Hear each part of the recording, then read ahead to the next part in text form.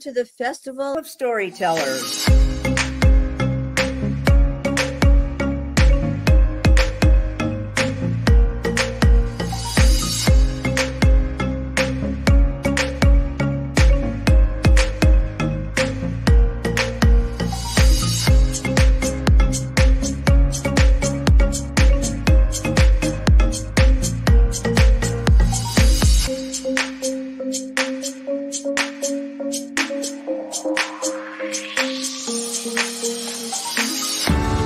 I can't tell you how excited I am to be on right now. It's been a couple of weeks of excitement, getting prepared, and I've done a lot of things in my life, but this has got to be close to the top. Thank you, and Reader's Magnet, and thank you, John, for putting this forth and taking the chance on us authors in presenting this out to the world. I've enjoyed this immensely, Joanne. Ellie, so have I. Thank you for who you are, and thank you, Reader's Magnet. You all are beautiful, and you've worked so very hard, and we are blessed. We are. I thank everybody that's involved with this process, because we know writers need readers and writers need publishers. We thank Reader's Magnet and everybody that's involved. I love Reader's Magnet. They say, we share your stories with the world.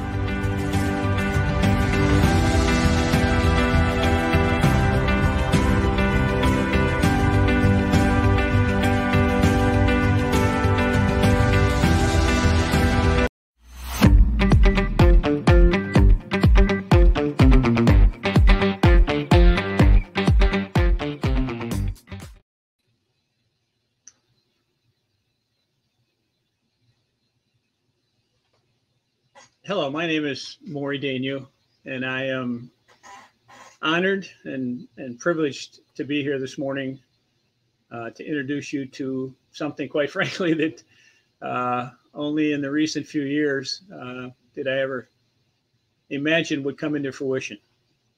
In July of this year, my new book, The Gospel You've Never Heard, was published, and I've been very excited about the prospects of introducing it to as many readers as possible.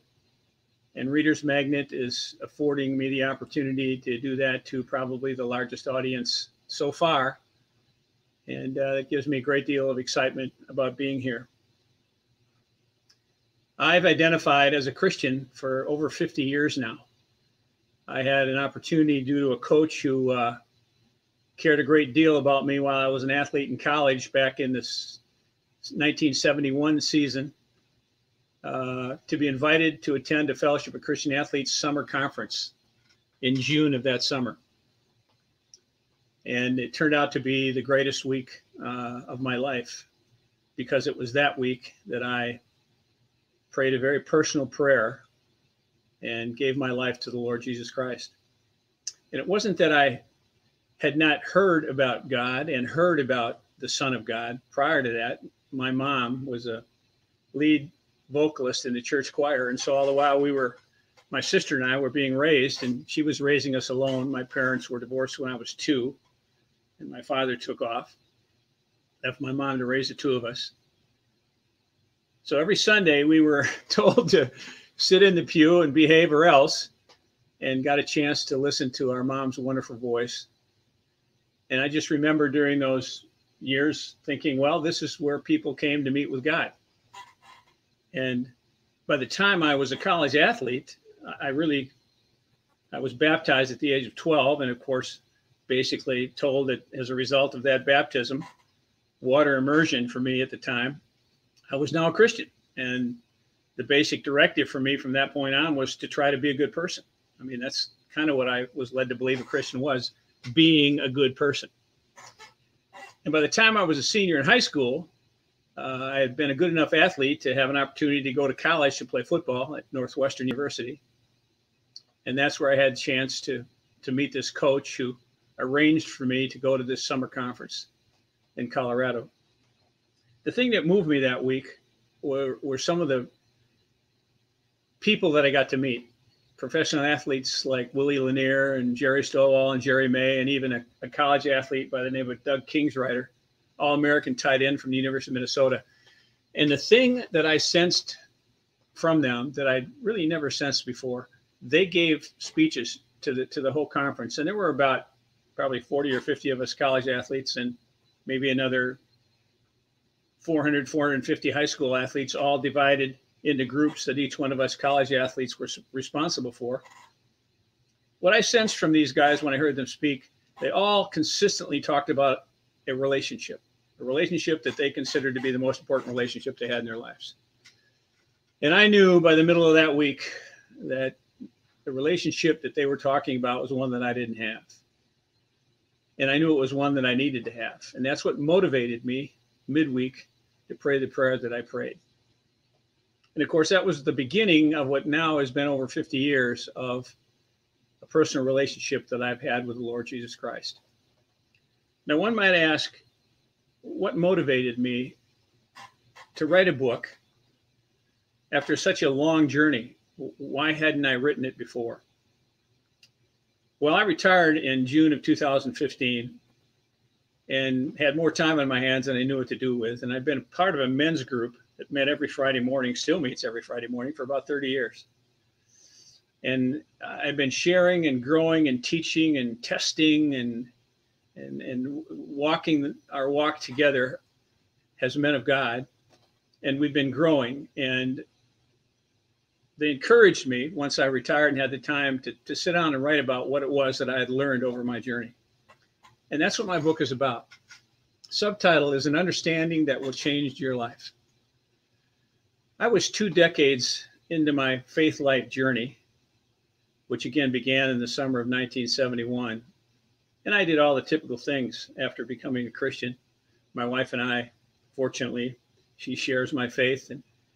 And we settled in the Milwaukee, Wisconsin area and looked for a church to get involved in and became involved in one of the larger evangelical churches in the community. And in those early years, just began to do what you're supposed to do as new Christians, try to get in Bible studies and grow and sit at the feet of some good expositor of the scriptures and grow.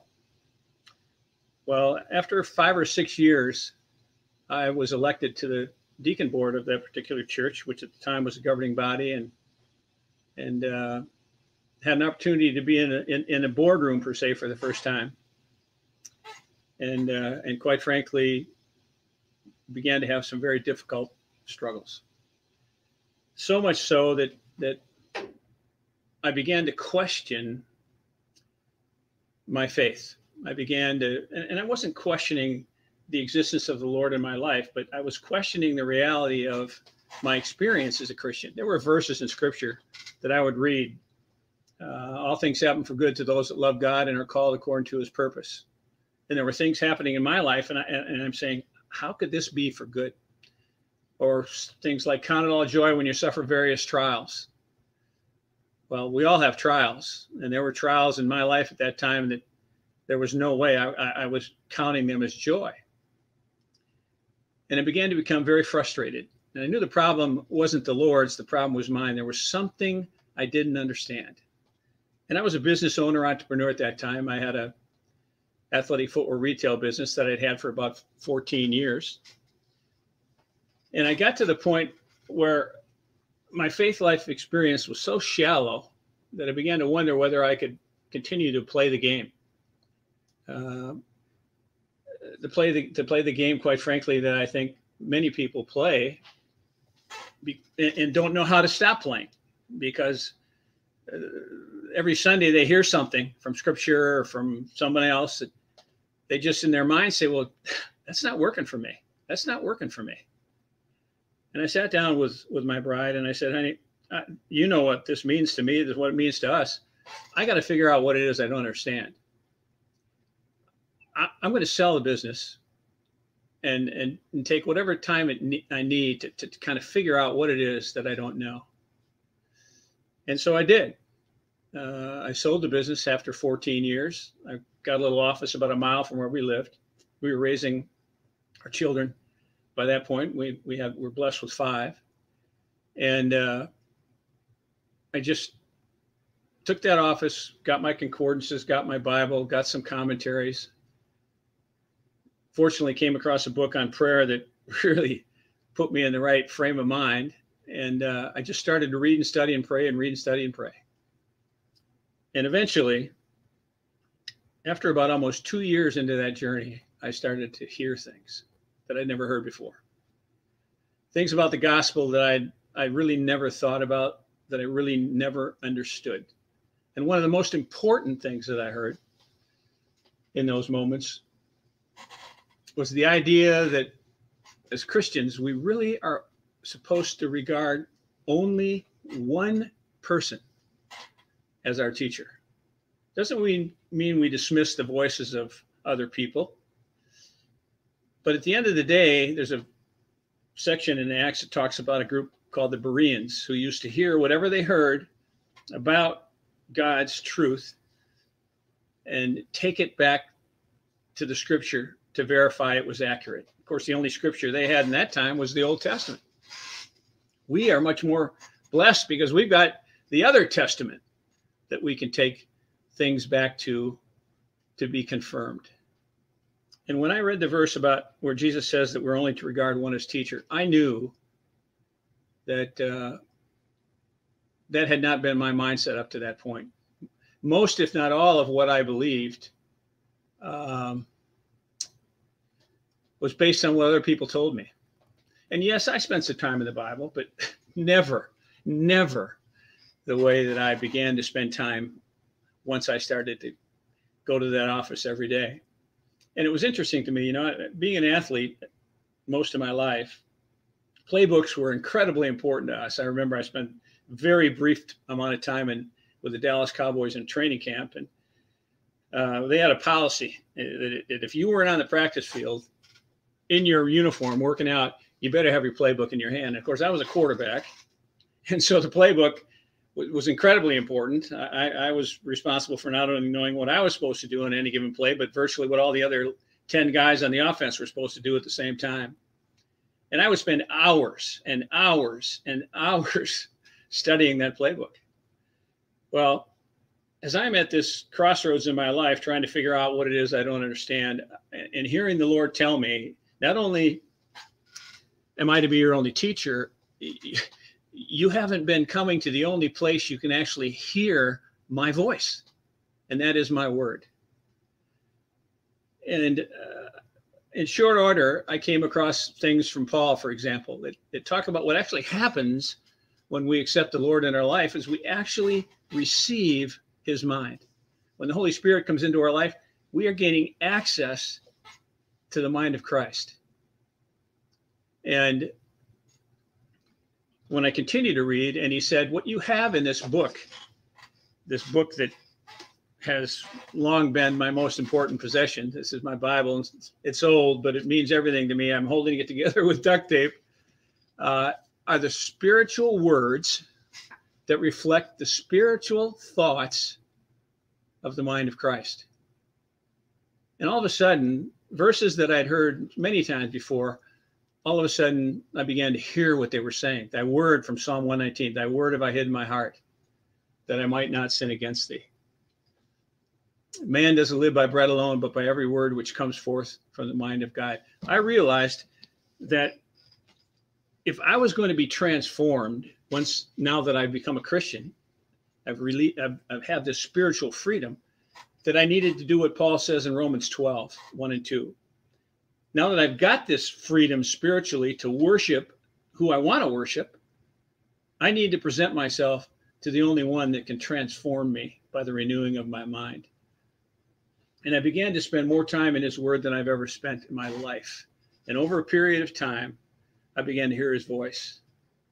And my time in his word, listening to his voice, quieting my heart, coming to him as a child, putting my human personal intellect aside and just saying, Lord, teach me. You know the hunger of my heart. You know the desire of my heart is to be able to walk in the way that you walked.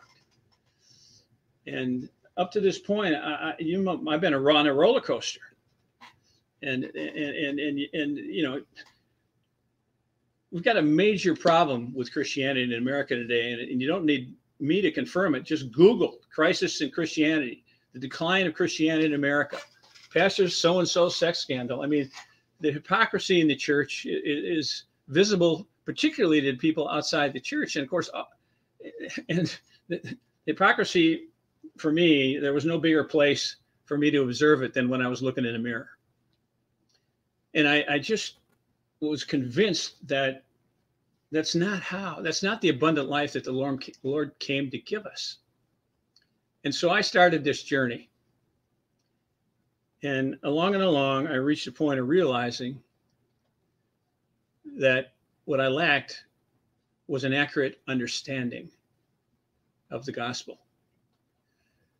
There's a proverb that says, understanding is a fountain of life to him who has it.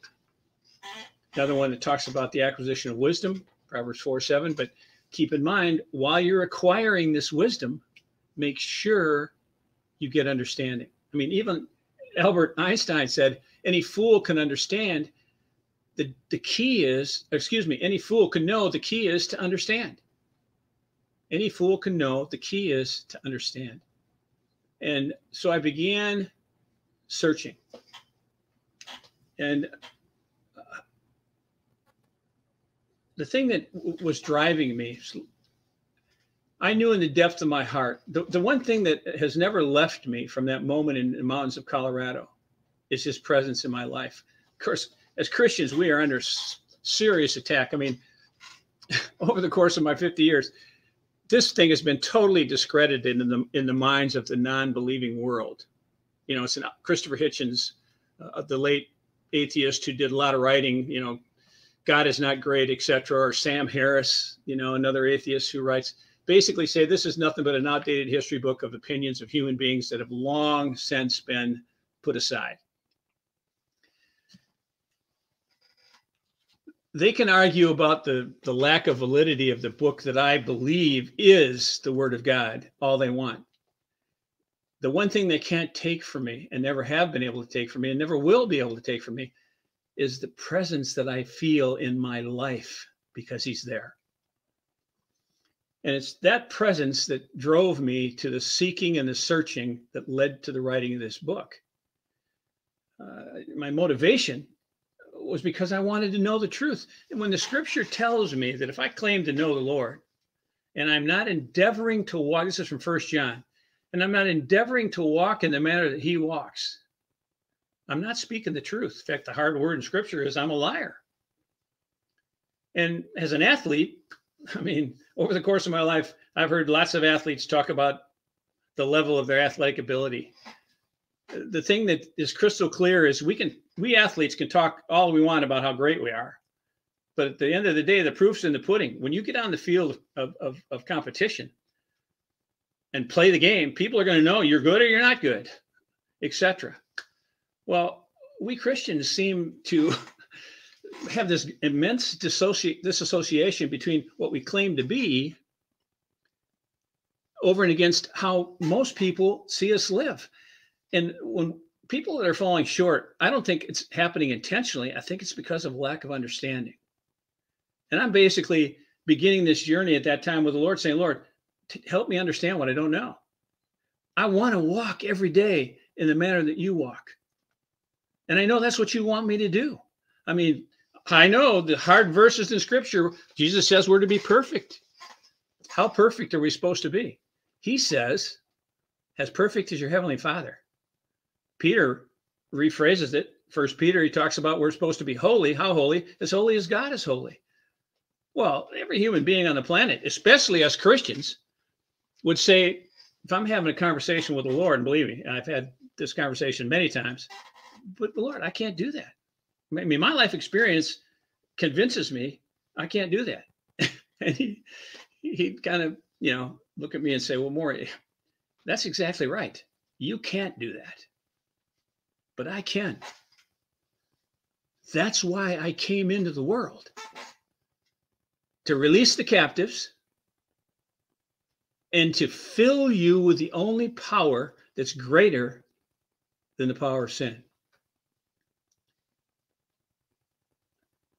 But my being in your life doesn't guarantee your being in mine. And the only way you're going to experience my power enabling you to walk in the manner that I walk is if you surrender your life to me and you remind yourself every day that's what you need to do. That's why Paul says, I die daily. I carry about within me the dying of Christ, that his life will be manifested in mine.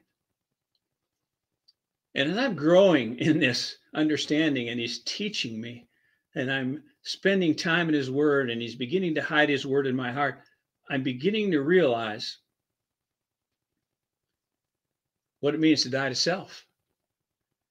Jesus came into my life. I didn't hear it at the time. It took me a long time to hear it because I thought I had what he came to give me, a guaranteed place in heaven. It was only when I began to realize that's not why he came into my life. There is an opportunity in heaven at some point, but the principal reason he came into my life in the here and now is to set me free spiritually and fill me with the only power, as I said a moment ago, that's greater than the power of sin, so that I could actually realize the desire of my heart. And that is to walk in the way that he walked, to be able to do his will. And in short order is to be holy. And when people say, but we can't do that, I say, you're right, you can't do that. But Jesus can do that. But it doesn't happen by osmosis, and he's not going to enable you automatically. I like to think of it as a car. I got this toy, one of my grandchildren's toys, and I use it for an example. We come into the world, Adam, when Adam was created, he was the only passenger in this car. This is the dust that was molded into his body, and God, from the breath of his nostrils. Whoop, sorry. There's the music going on. You get the idea with the car. Then there's a law. Don't eat of the fruit of the tree of knowledge of good and evil. We all know what happened there. Well, the net result of that was the music has stopped. The net result of that was there's now two passengers in this car, this body of Adam's. His spirit, originally breathed into it by God. And now we have a second passenger, a contrary passenger, a spiritual presence of evil. And we know that Adam and Eve realized it because the first thing they saw as a result of this contrary presence was their nakedness. They've been naked the whole time, never bothered them before. But now they see themselves entirely differently because there's a contrary influence in their car. And secondly, we know the contrary influence because they hear the sound of God, sound they've heard many times before, and they go cover themselves and hide. Why? Because they're afraid. Well, isn't it interesting? Proverbs says that fear of the Lord is the beginning of knowledge.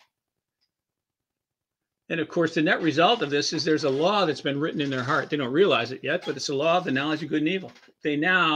What God has now established in them is a conscience, a line that they can not really define yet because there is no law beyond the law of the knowledge of good and evil, which is in their heart, that they can understand. But it gives them the ability to start sensing it. Well, this is the condition of every human being that's born and has been born since Adam. This is what's called the unregenerate condition. There's two spiritual entities in every human being. Their original God-breathed spirit and the presence of evil. Well, mankind goes through 4,000 years of frustration and struggle. God interacts directly with the people and gives them his personal presence. And yet they continue to fall and come back and fall and come back. Why? Because they were in an unregenerate spiritual condition. And as Paul so eloquently shows us, you finally get to a point, if you really have a heart for God, crying out, wretched man that I am, who will set me free from the body of this death? Well, 2,000 years ago, God responded to that cry. I think this is the one that opens. Yeah. Knock at the door.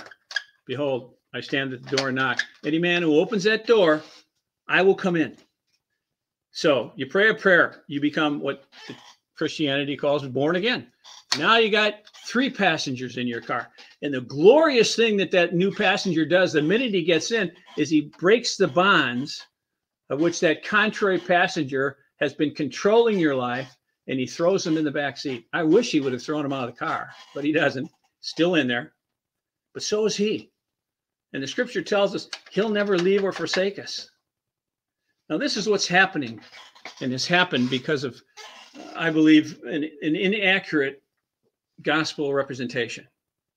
There's a mantra out there today that says, if you want a better life, a meaningful life, and an eternal life in heaven, believing and receiving is all that's required. Well, that basically has led people to think that the only thing they need to do is they need to open that door, get Christ in, close it, and they're good to go. And you know what happens for most people? They keep driving their car. The Lord sits in the passenger seat. They think his presence gives them a guaranteed place in heaven, which is what they think he came to give them in the first place. And the guy in the back seat loves that because he continues to control and influence and tempt your driving. Jesus did not do what he did to be a passenger in anybody's car. He did what he did to become one with your spirit, and your spirit one with his, and then thereby in the oneness that you have, Paul's favorite phrase was being in Christ, his power actually enables you to drive your car the way the desire of your heart wants it to go. And what Jesus is saying to us is the same thing he said to the woman in sin: go and sin no more. One day at a time. What's Jesus say in Matthew 5? Seek first his kingdom, which is spiritual, which once you get him in your car, you're now in that kingdom. It's present within you. And his righteousness. But where is his righteousness? It's in him. It's in him. And what we need to learn to do and I needed it for 22 decades. I didn't understand this. He was in my car, no question.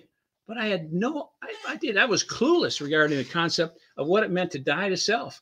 If anybody wishes to find his life, he must lose it. Anybody who loses his life for my sake will find it. Jesus is sitting there saying, Maury, you want to walk in the way that I walk? Then you need to do for me what I did for you. You need to die to yourself. You need to understand, no matter how great the desire of your heart is, if you try to fulfill the law in your own strength, you're not going to be able to do it.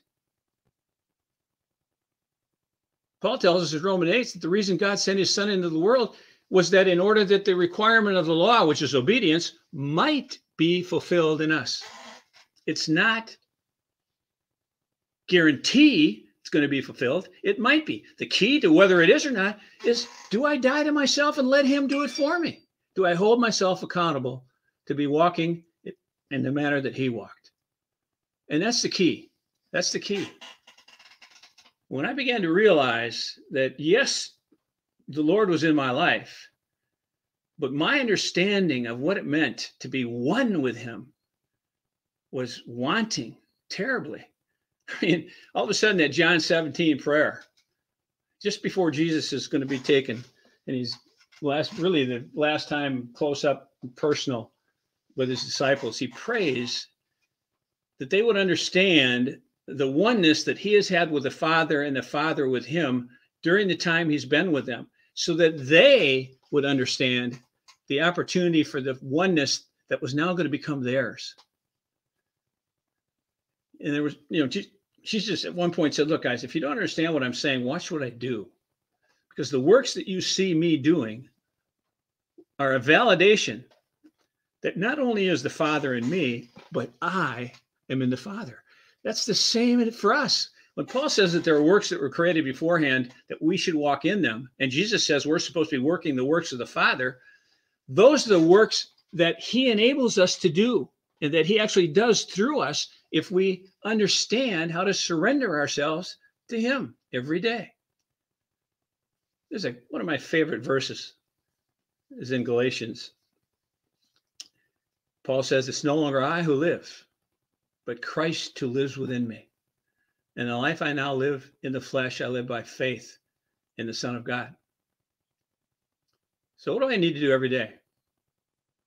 The same thing that Paul did. I need to die daily. I need to hold myself accountable to what I know to be true. Now, here's the problem with many, and all the data shows this, and all this information is in my book, but by and large, people are virtually biblical illiterate these days. most people who go to church, and this is a broad brush and it doesn't cover everybody. There's a lot of great Bible studies going on, et cetera, et cetera, et cetera.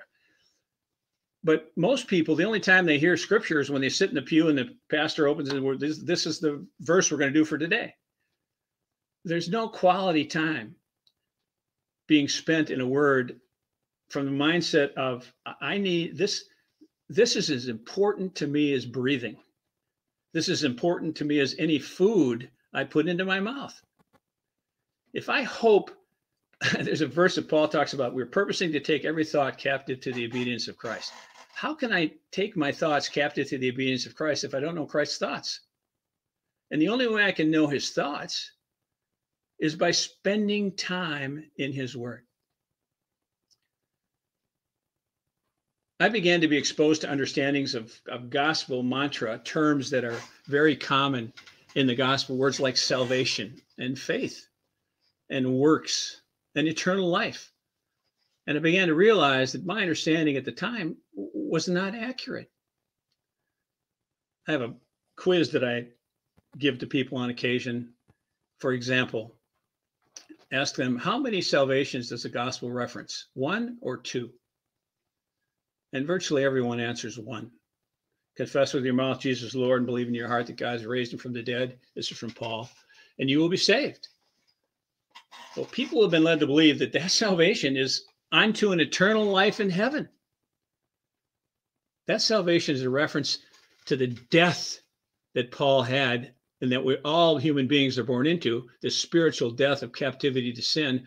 When he says, wretched man that I am, who will set me free from the body of this death? It's the spiritual death that he inherited as a result of the original condemnation of God, which was the consequence of Adam's transgression. You confess Jesus as Lord. His name is the only name in heaven by which any human being can be saved from that death. There are only 2 spiritual conditions that all human beings can be in. Either unregenerate or regenerate. And the regenerate is basically born again Christians, people who confess with their mouth Jesus is Lord and believe in their heart God raised him from the dead. That door opens, the Spirit comes into their life. Paul writes about circumcising them, cutting them free from the bondages of sin that's held them captive, so that now they're free in spirit, able to choose who they're going to follow. Every day they have an opportunity to choose who they're going to follow. They're either going to surrender the relationship of oneness and be in the Lord so that he's the one that's going to be driving their car. Their hands are always the ones that are on the wheel, but it's his power that enables them to walk in the manner that he walked. Or they're going to continue to be listening and tempted by the guy in the back seat who absolutely is not happy about the fact that Jesus is now in that person's life. He wants them to continue to not understand all that has now become available to them. That's why Paul says, I can do all things through him who strengthens me. That's the key. That's the key. I mean, this isn't rocket science. And the greatest joy of my discovery is how much Jesus loves me and why he's in my life. And he wants me to have the desire of my heart, which is to be able to love my wife in an unbelievable way, to love my kids, to have relationships with human beings where I can actually consider them as more important than myself. Those are things I didn't do very consistently. I've always loved my wife, but I didn't even know the definition of love until the Lord started to express it to me. And that's when I began to grow. And these last 3 decades of my faith life journey, I mean, my subtitle again, an understanding that will change your life. It changed everything for me.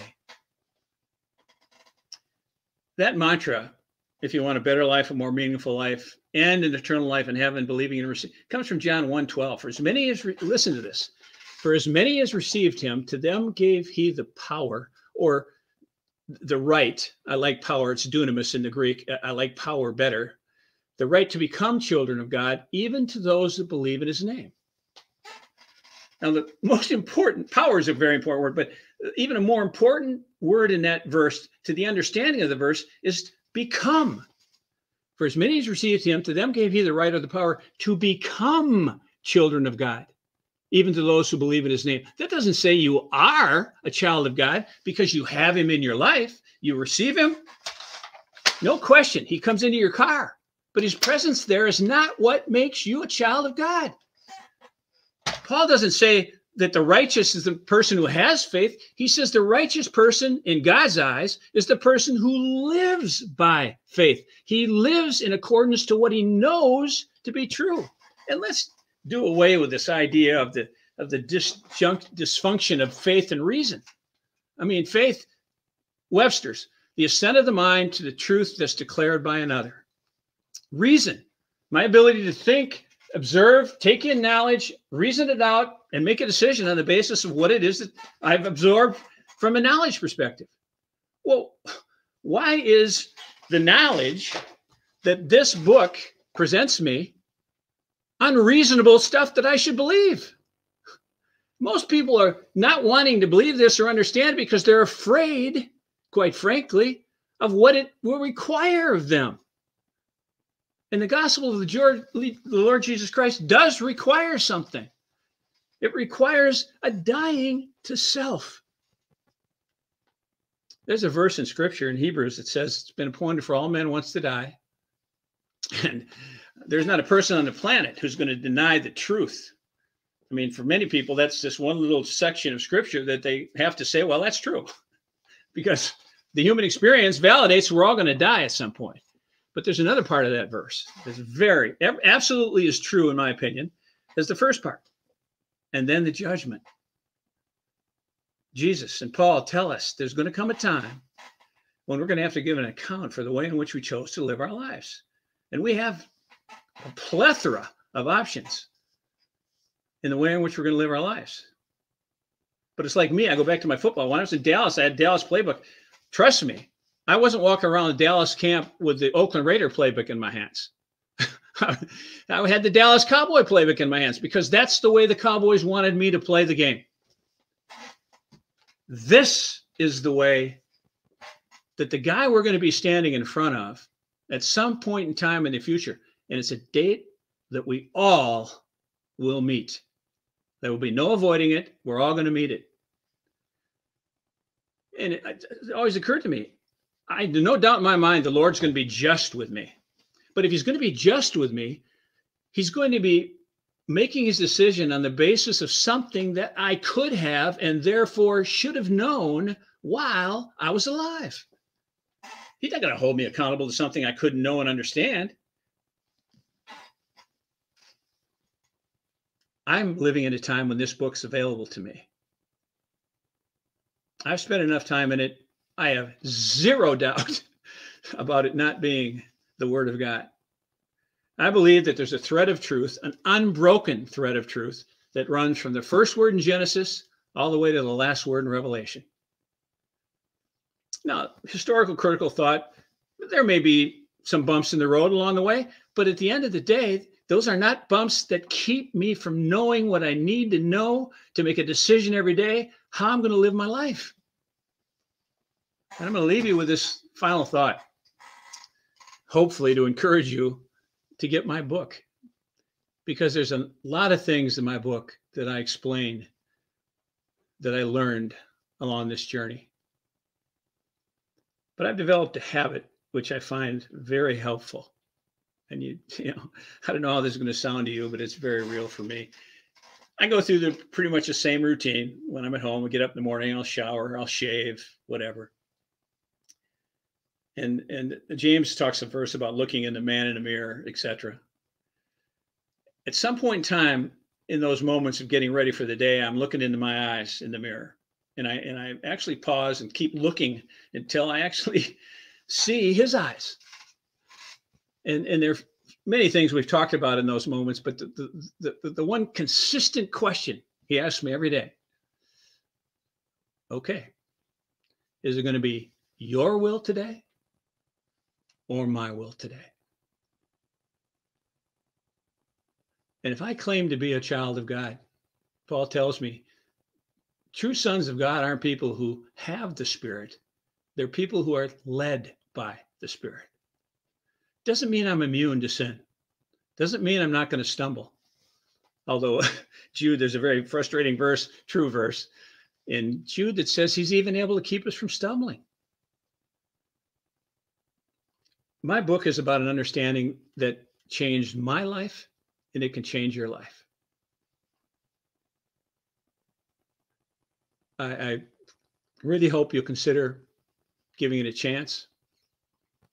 And if you like it, share it.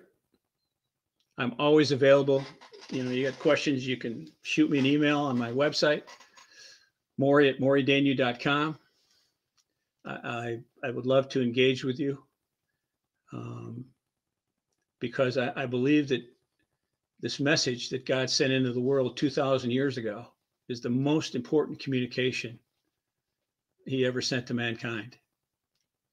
And yeah, I mean, in fairness, if we Christians, if the church today is honest with itself, we're falling short of the mark. And I say in fairness, I don't believe that's intentional. I believe it's due to a lack of understanding. It wasn't intentional on my part. It was because the things that I understood regarding the gospel were not accurate. I believe now I have a way better, accurate understanding of what I need to be doing every day. And that allegory of the car and passengers in the car is, again, it's not a difficult thing to understand. If you've prayed a prayer at some point in your life, and what happened in that moment is irrelevant in the sense that maybe fireworks went off, maybe they didn't, maybe you didn't, maybe you prayed a prayer when you were a kid and you can't even remember it, but you think it was real and you believe yourself to be a Christian. You pray that prayer, the Lord knows the intention of your heart. And if your heart's turned toward him, he is there in that moment. The Spirit comes into your life. But then it becomes learning how to let him be your life. One point the Lord said to me, Maurie, I came to be your life because it's my life that's the only life that can accomplish the objective of our Father. All of a sudden, I'm the way, the truth, and the life. I began to realize it's his life that I need to be reflecting. It's his life that people need to be seeing through me. We're vessels for the greatest truth in the existence of the world, the truth that's revealed in the gospel of our Lord and Savior, Jesus Christ. Learning how to be consistent in that message changes everything. So that's it for today. I will look forward to speaking with you again at the next live stream. I'm sorry I've been going on. There may have been some questions I might have been able to answer, but there was a question about faith and reason, and I think I hope I I often talk about when people are struggling about my belief in the Lord and the death and resurrection, etc. I typically ask people, have you ever heard of Abraham Lincoln? Of course, people do. So tell me, what do you know about him? Well, he was our 16th president and president during the Civil War, and he was assassinated by an actor by the name of John Wilkes Booth. And I say to them, well, how do you know that? Well, it's history. It's in the history books. And you believe it? Oh, sure I do. Well, I've got a similar story. It's a little older than that one, but the Lincoln story, depending upon how long the Lord waits to come back, we could be out another 1,000 years or 2,000 years. The Lincoln story that you believe, which you didn't see, but you believe might be 1,000 or 2,000 years old, 2,000 years from now. People, do you expect people to not believe it then? I mean, you believe it now, 2,000 years from now, should people believe that? Well, the same is true with the story of the Lord Jesus Christ. And it's not just the Bible that affirms that a man named Jesus existed. I've read the story. Now that I've spent time in it with my whole being, I understand the story. And it's every bit as true. His resurrection, his appearance to over 500 people after he rose from the dead is every bit as true as the fact that Abraham Lincoln was shot in the back of the head by John Wilkes Booth. I think the reason, unfortunately, for many people, the hesitancy they have about believing the historical accuracy of this Son of God and what happened to him when he came into the world 2,000 years ago is because what will be required of them if they actually embrace it. Dying to self it's a difficult thing to do. It's a difficult thing to understand. But the reality of it is, when you surrender your life to Christ, your life is not all of a sudden going to become a blah vanilla journey. Your life is going to be no, it's not going to be free of trials, but you're actually going to be able to count it all joy when you suffer various trials, which is what Scripture says. Because a trial is nothing more or less, and they're going to be in this world because the whole world lies in the power of the evil one. A trial is nothing more than an opportunity for you to prove your faith. How you walk through that trial validates who's walking for you in that trial. So there's so many things for you to understand. I truly encourage you to consider reading my book. And again, I'm always available for questions. And it's my sincerest desire that it will do for you what it did for me. I loved writing it. It took me about 4 years. But it's something I taught my men's group guys for, as I said, we're almost 30 years together now. And I think they will all tell you that it's made a huge difference in their lives as well. So in any event, I'm not sure how I close out of this, but I just appreciate the time. I think I've got 2 or 3 more of these coming up. I've got one on the 11th and one on the 15th and one on the 18th. And then I think I'm scheduled for an hour on the 20th. So you can find all that on the Storyteller's website. And again, I thank you immensely for this chance to be with you. And I look forward to the next time. And between now and then, if you've got questions that you might like me to address in the next live stream, just shoot them to my email. And again, that's MAURIE at MAURIEDAIGNEAU.com. And I will do what I can to share with you. So again, God bless you. Thank you for the time. And whatever books you're going to get, reading is a great gift. And I so appreciate this chance to be here. Thank you, Reader's Magnet. Thank you, people who've listened. Appreciate it. God bless.